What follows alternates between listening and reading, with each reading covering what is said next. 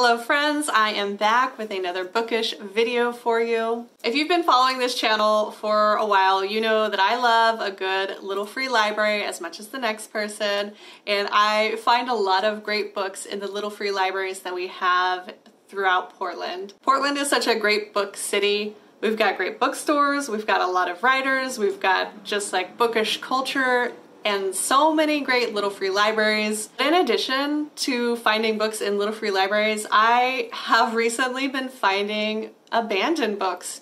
Books in boxes on the street, books just randomly lying on the sidewalk, and you know, I can't say no to a sad book that needs a new home. So in this video, I'm going to share with you all of the abandoned books I've found this summer. First up, books 1 and 2 in the Amulet graphic novel series.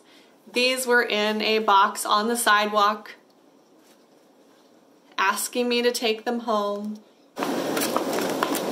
This is a fantasy graphic novel series about a young girl who finds herself in a new home after her father dies.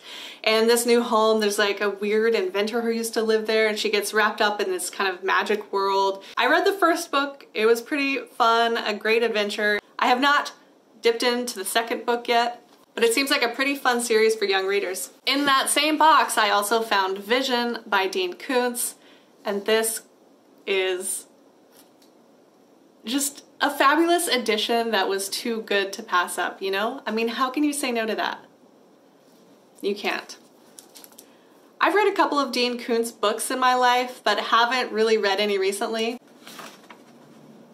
This one came out in 1977. And I guess it's about a woman who has like psychic abilities and is connected with a killer in her mind and is trying to help the police find that killer.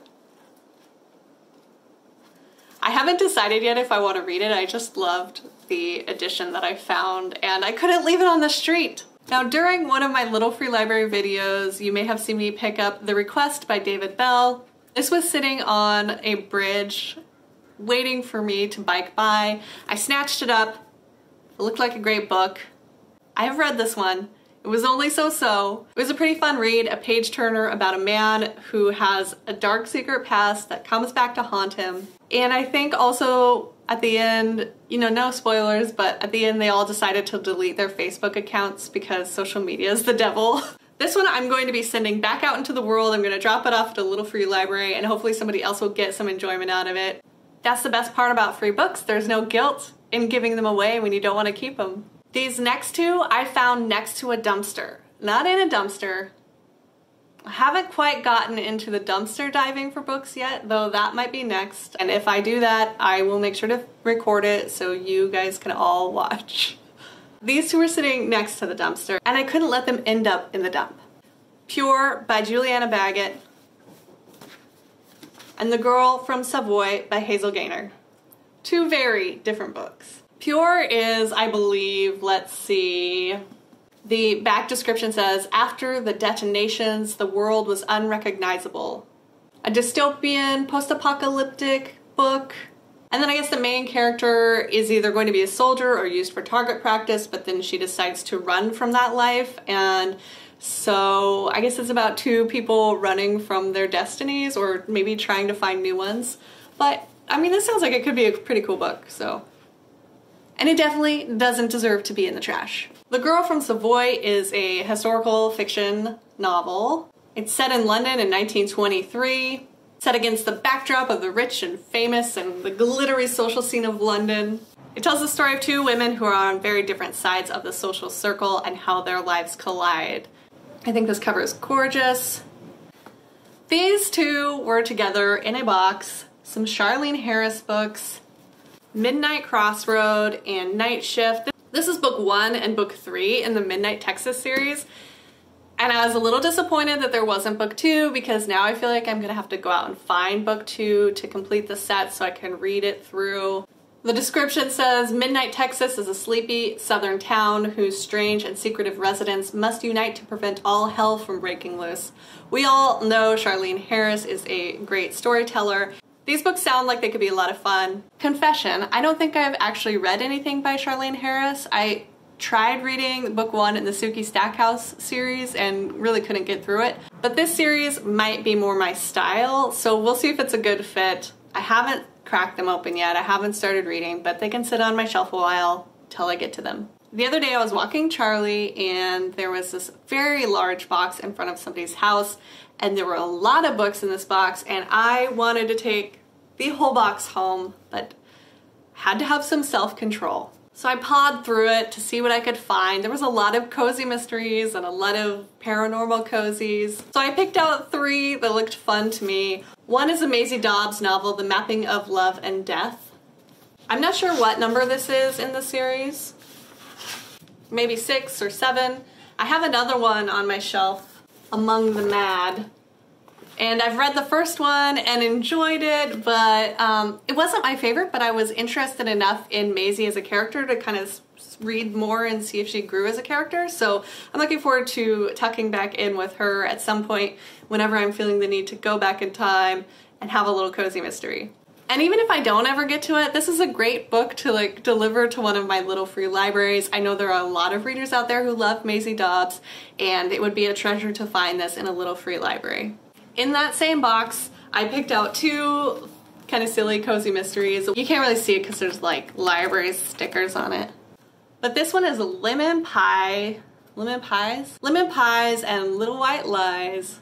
I love that title. This one is Biscuits and Slashed Browns. You don't really get better than that. There's a cute little cat. So these are just kind of typical cozy mysteries set in a small town. There is food involved, quirky characters involved, murder. They are both part of a series. I don't know whether they're number 1 or number 5. Usually with these kinds of cozies, you can dive in anywhere and still enjoy the story. So whenever I'm looking for something a little bit on the lighter side, I'm gonna grab one of these. The final abandoned book that I have found this summer is kind of a strange find. Again, it was in a box of other books just sitting on the sidewalk. This box was full of like classic Russian literature like Dostoevsky, Nabokov. I think there was like a Karl Marx book in there, just like very dense, thick, big books. I'm not super interested in that kind of stuff right now, but at the bottom of all of these, there was this pink book. And I think it was love at first sight. I knew I had to have it. I'd never heard of this book. It's called The Merciless by Danielle Vega. There's a pentagram on the front, which tells you something, a little something about it. Then the back it says, "Forgive us, Father, for we have sinned." Not much else.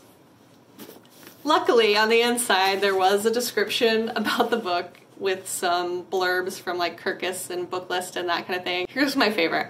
This pulse-pounding debut novel creates a wickedly creepy atmosphere where mean girls quickly turn homicidal. Sounds good. Sounds like the perfect spooky season read if you ask me. So I think it's about a high school student, Brooklyn Stevens, who, I don't know, her friends think she's possessed by the devil or something. It was a hot pink book in a box full of Dostoevsky. I had to rescue it. I had to. I think I'm going to put it on my spooky read stack that I'm getting together. And don't worry, I will share that stack with you later on, probably at the end of this month or the beginning of October. So don't worry, you'll get a spooky reads video soon. Okay, so that is the stack of free books that I have found this summer, just on the side of the road, next to dumpsters, in boxes, people discarding books they no longer want to read. I'm either going to read these or put them in little free libraries. The thing with finding the free books is that they're out in the elements. They're not in a little free library tucked away safe undercover. And while in the summer that's fine, here in Portland it rains a lot during the fall and winter, and I was afraid for them. I didn't want them to get soaking wet and unreadable, so I brought them home temporarily or perhaps forever. But for right now, I want you to tell me one of two things. One, have you ever abandoned a book on the side of the road, in a hotel room, on a park bench, in an airport? If you have, tell me what book you abandoned. And then question number two, have you ever picked up an abandoned book from any of those places? And if yes, tell me which ones you picked up. That's it for now. Thanks for watching. I'll see you next time.